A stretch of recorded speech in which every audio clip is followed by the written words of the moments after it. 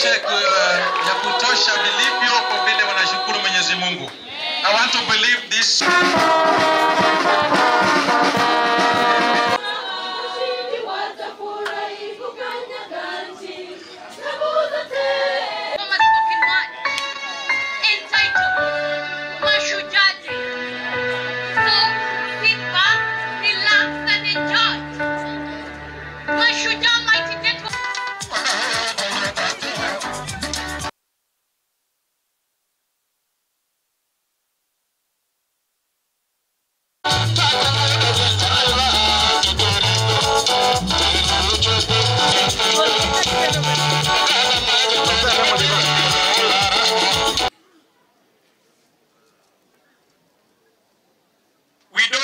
Intimidation, because in the morning even a junior constable police officer was intimidating people around here that they don't want politics. A junior constable, one of the senior officers from the administration, was also the same.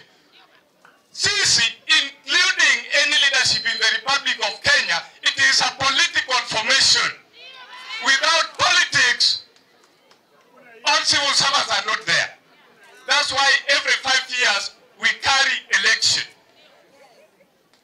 All budgets, including even salaries, lazima ipitishwe bunge. All members of parliament are politicians, and therefore there is no any other civil servant or wananchi who can do without politicians. I want to give a reminder. Kenya iko na mawe tatu. Tunatambua. But I would have loved that, you know, just as a sign of, you know, is it good faith and, you know, a sense of patriotism. How I would have loved that they sat at least to get to, you know, listen to the, you know, His Excellency the President's speech.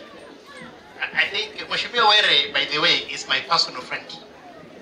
I think this may not be, you know, a very appropriate opportunity, but I'll go out of my way to reach him out. It isn't a very good, you know, show, if you ask me. And I say this with a lot of humility.